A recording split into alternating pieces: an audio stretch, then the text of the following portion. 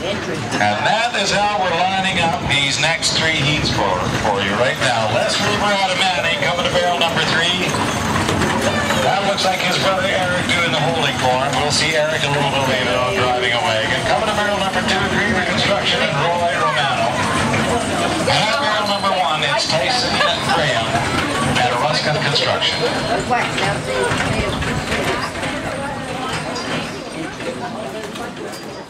That'll be okay. Okay, how it goes, and we got not a bad jump all around. I gotta say, I've seen better. Okay, here we go.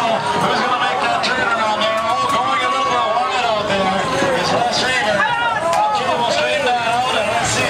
We can straighten these guys around. No trouble at all for Ruskin Construction and Tyson Graham. He's gonna do this all by himself. All right, we're gonna straighten out some barrels and see if we can get these guys over.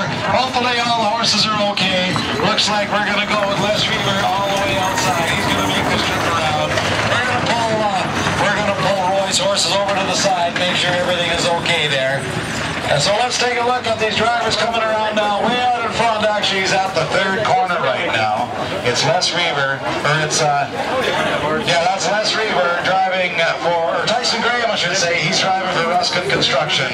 Coming all the way home now, Tyson Graham is all by himself. In second spot, Les Reaver is out there just going around corner number 3. They're now in the corner number 4. They're spread out a little bit. Okay, there we go. All the way home is Tyson Graham, number 1. Just coming around corner number 4. He's on the way home now. The lad from Manning, owner-operator Patrick Oilfield. There's Les Reaver crossing the line in the number 2 spot. There's Tyson Graham.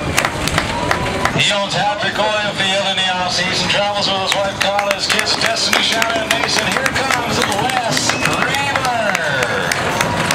There he is, Les Reaver.